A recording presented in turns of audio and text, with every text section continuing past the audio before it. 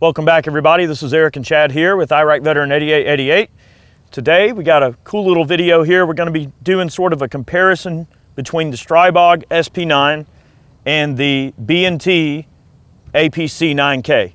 All right, two very similar guns, two very different price ranges. Okay, I picked this particular Stribog up on Big Daddy Unlimited, like well south of 800 bucks, with the brace, 3 magazines, end plate, relatively ready to go, pretty much right out of the box, no issues, everything good to go.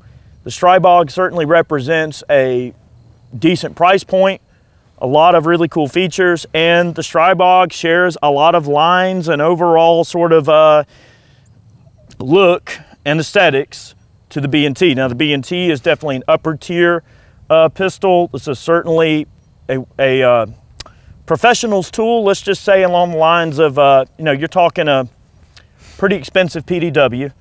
It's in line with like H&K and thing, you know, the higher priced pistol caliber carbines that are out there. This one is a pistol with the same exact brace, which is the MP5 brace that fits both guns.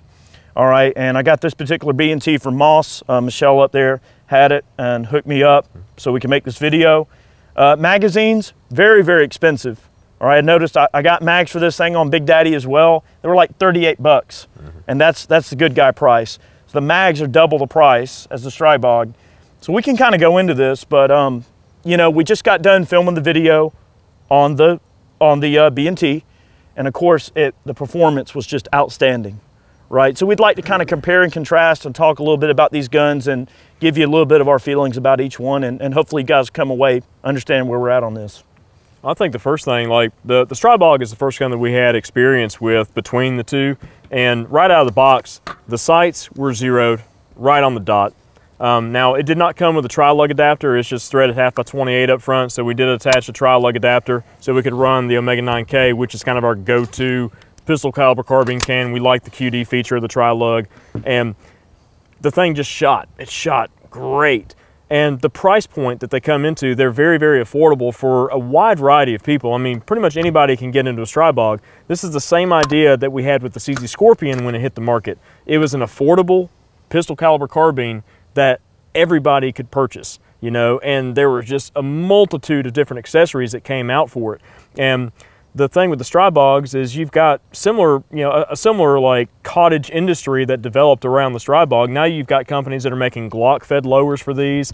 The construction is very similar. I mean, the receiver half up top is basically just an extrusion that's just been finished machine, and you know, with the appropriate cuts and such for the barrel, bolt, charging handle. You've got a full pick rail on top, very similar to the APC, but really, like, where does that increase in price come between the Stribog and the APC? Because you're talking 3 times the price of the standard Stribog. Well, a couple of like pros and cons, all right? So just starting with the lower, one thing, I do like the fact that on the APC, you do get the ability to change out different grip modules. Like if you have your favorite AR grip or whatever, you do get that ability. So there is some modularity in the grip design, whereby this is kind of what you see is what you get. I will say I prefer the safety on the B&T considerably. I do like how discernible that safety is. It's very rugged, and I do like the throw of the safety and the location of the safety lever. The safety lever on the Stribog feels a little bit flimsy. It does. But it does lock in place. It does have a very distinctive lock, and it is very simple, and the location of the safety is still very intuitive for those of you that understand AR-15 fire control. So only a minor difference there between the two. I do like the texture on the front of the magwell on the Stribog that the B&T doesn't have. It does not have that same texturing. Yeah. The APC being a K model, the barrel is obviously a little bit shorter, so you don't have as much real estate under the barrel as you would have on the Stribog. Now, if we had the full-size version of the APC, that would be a more direct comparison. You've got a factory pick mount that's actually machined into the extrusion, okay, on the APC. You also have factory pick mount on the Stribog right up front. Right. M-lock accessory slots and such as that, non-reciprocating charging handle. Now, however, in the slow motion for the Stribog, I noticed that the charging handle does kind of move back and forth a little bit. We didn't really notice that on the APC, This charging handle has a detent or a magnet up front that holds it in place. So definitely a little bit higher quality construction right there, just to keep that charging handle from kind of bouncing around a little bit. I'd like to see something similar like a magnetic catch or some sort of detent system just to keep that charging handle forward so it doesn't rock back and forth during the firing cycle. Agreed. But suppressing both guns were, I mean, excellent. Not a whole lot of extra gas blowback. They are both 9mm blowback, so what you see is what you get. They kind of have a heavy carrier, okay, just to keep that bolt closed and keep that explosion contained and everything. Right. But in the accuracy department, both guns shot exceptionally well. I mean, there was no negative comparison there at all between the two. Both guns extremely accurate. I will say in terms of the overall aesthetics of the hardware and the functionality of the hardware, the B&T certainly scores higher points than the Stribog. I mean, everything from the charging handle and the way that it's spring-loaded, and you know, it folds forward out of the way, and it's just very robust and rugged. The bolt stop on the B&T just feels much more rugged and easier to get to, with much more discernible texture through and throughout, whereby the Stribog is a little bit more simple of an arrangement, just a simple stamp part, but it does work. The magazine release, completely functional on both units. I really wouldn't say whether or not one is any better or worse than the other on either gun. I will say that, you know, I feel like the backup sights on this gun are a little bit more functional, just because they were dialed in right from the factory, and they're nice and low profile, kind of a diopter style. I do feel like the backup sights that come on the B&T stock from the factory leave a little bit to be desired, and they're kind of like an afterthought, maybe just a little bit. The B&T is certainly a quality unit, and it ate everything we threw in it, no problems at all. Very, very reliable, accurate, an excellent trigger. I will say that out of the box, the trigger for the B&T is certainly better than the Stribog. Now, does it merit the high price? One could argue. I know Geisley does make a trigger for the APC. I don't know if there's any aftermarket trigger packs for the Stribogs. I wouldn't be surprised if there weren't. For the money, I mean, the thing is, you get the 3 magazines with the Stribog, along with the back plate and the brace. I mean, that's kind of hard to say no to. And I find it funny that, like, on Big Daddy Unlimited, these mags were like $18.99. And these mags are $38.99. Well, why should those mags cost more? Okay, now let's just kind of look at the mags a little bit. Now, one thing I noticed is that the mags on the B&T are easier to load. And I noticed that the overall length seemed to be much less of a problem with different rounds in the B&T mag than it did in the Stribog. I noticed that some profiles of bullets and some bullet weights in the Stribog, the magazine would load, but I almost feel like maybe the overall length might be a little long in that particular round and might cause the mag to have a little bit of a feeding issue. Although we couldn't really readily present that issue, it just seems that it would be an issue. On the B&T, there's certainly a nice amount of room in there, a nice roomy overall length to make room for just about any length of projectile you might want to run, especially in the factory regard. I would say so. I mean, it's kind of the same thing you look at when you think about it like a Glock mag. Okay, you buy a standard capacity like Glock 18 magazine, they're right around the $40 price point, but those are also metal line mags as well. And I think that's probably why, you know, the Army decided to go with the Pro version of the APC with the Glock fed lower, because the magazines, you can leave the metal line magazines loaded for a much longer extended period of time without having to worry about the feed lip starting to expand. I mean, look at PMags. PMags, you know, sometimes come with the small, they have a small cap, okay, that loops over the top, and it presses down on the top round in a loaded magazine to keep the pressure off of the feed lips, for good reason, because over time they'll expand and then you'll have feeding and extraction problems, and the mag will pretty much just be toast. You know, the polymer mags, I've just never been a huge fan of them for like extended periods of just leaving them loaded for, like, say, a defensive gun or something along those lines. Not to say that, I mean, it couldn't be a very, very good defensive unit. I just would worry about the mags being kind of the weak point between the two systems, but that's been alleviated because both systems have available Glock fed lowers for them. There you go. We always go back to the Glock mags, but they are a very well respected and well used and just a fantastic magazine, you know, with a good long track record. One thing I will make mention of as well is that the B&T does come with the tri-lug in the box ready to go. So you can add your tri-lug. They're both threaded 1/2x28. We had to get the adapter for the Stribog, so that was one extra expense that we had to come up with. Yeah, I mean, they're $40, you know, give or take. Yeah.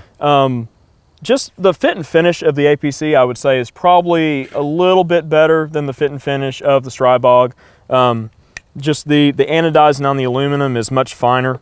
Oh, it's certainly better fit and finish. I mean, the quality's there. It's just very, very expensive. I will say on the polymer magazines, I have heard that on the Stribog, they're going to be offering metal feed lip magazines, maybe like a metal line magazine eventually. And it's also worth noting that the SP9A3 is coming out very, very soon. They're about to start getting imported, and that is the delayed roll or blowback version of the Stribog.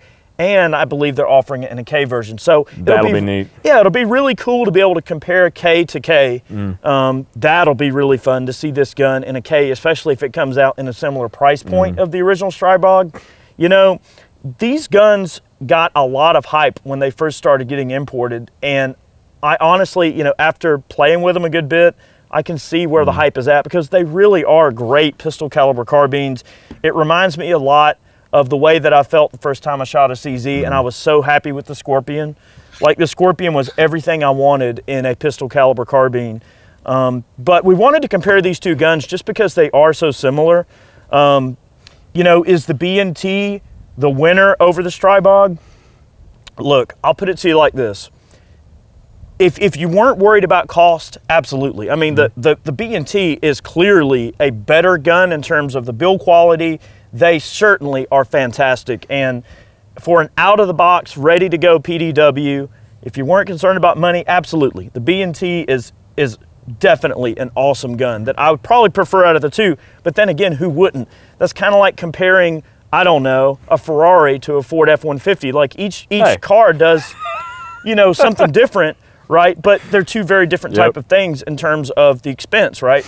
Now, the Stribog, though, I would still trust my life to this gun, no problem. I think that one thing the Stribog wins in is value right out of the box, and it's obtainable, it's approachable, it's affordable. This is a great way for somebody that wants to get into a pistol caliber carbine and not spend a ton of money. They can still protect themselves, protect their family, and not have to spend a lot of money. Yeah, I think the biggest thing just comes down to, you know, breaking the bank or not. I mean, if you just have to have like the Swiss-made, you know, Cadillac, okay, of the two, you know, guns, yeah, go with the APC. I mean, because it is the Mac Daddy. It really is. It is a fantastic gun. Very, very smooth. Like, but shooting both of the guns, I will say that the APC is probably a little smoother in overall feel. You know, the recoil impulse, just everything about it. Great trigger. I mean, everything. And the trigger too. They're somewhat AR compatible. I've seen where some people have modified aftermarket AR-15 triggers to drop into the APC lowers. You're not going to get that on the Stribog, but like Eric mentioned, possibly we might see some aftermarket triggers come out for the Stribog down the line to give it a little bit more crisp feel. I love a good quality AR trigger, especially like a good two-stage. Well, the thing is Geisley makes a drop-in trigger for the APC. It's a single stage, but they do make a drop-in for it, and oh boy. You can't go wrong with the Geisley. But I don't know how much more like accurate you can get with this thing. I mean, usually a good drop-in trigger will add a little bit of, you know, precision to your setup, but man, I don't know. It'd be hard to improve upon like both of these guns, even as they sit right now. But it's just like I said, when the Scorpion came out, it changed the pistol caliber carbine market.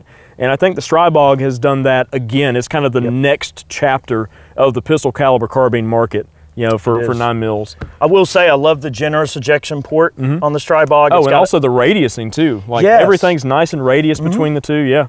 Yeah, it's got a nice generous radiusing, a large ejection port. The ejection port is considerably larger on this particular gun than the APC. And I will say too, the bolt on the APC 9K is a little bit tough to work back and forth. It's hard to pull back, whereby the bolt on the standard Stribog, way easier to pull back. Now, it's still, you know, you got to pull on it, but that's one thing I noticed. And I do like the throw of the bolt.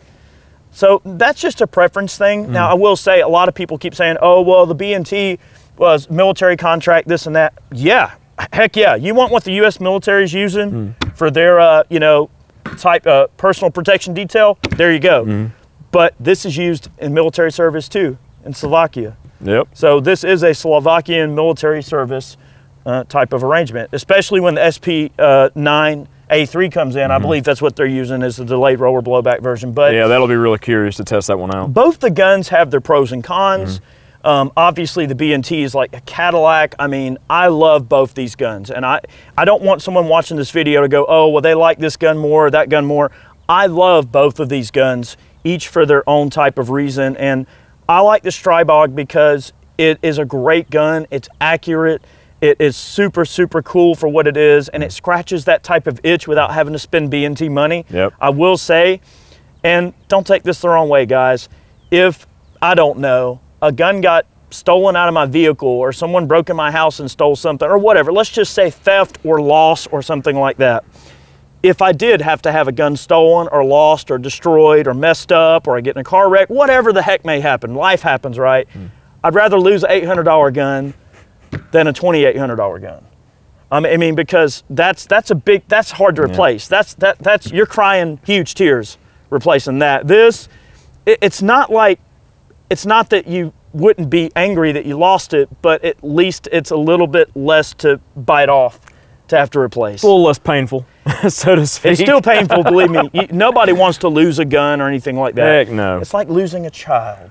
Right? You don't want to lose your little child, right? But anyway, you know, both of these guns are awesome. I would certainly recommend either one. They both represent very different price ranges, but we want to make this video because people have been asking us to compare and contrast. So hopefully you guys enjoyed it, maybe learned a little bit of something. There's really a lot more comparisons between the two than there are, you know, total differences that really give like a negative light to either particular platform. Yeah. I mean, they really are both great guns. They really are, man. I mean, it's such a hard decision. I mean, okay, if you were to scrub all the markings off the Stribog and put B&T on it, I mean, or if you handed someone this and it said B&T on it and you didn't tell them it was a B&T, would they still shoot it and go, wow, this is great?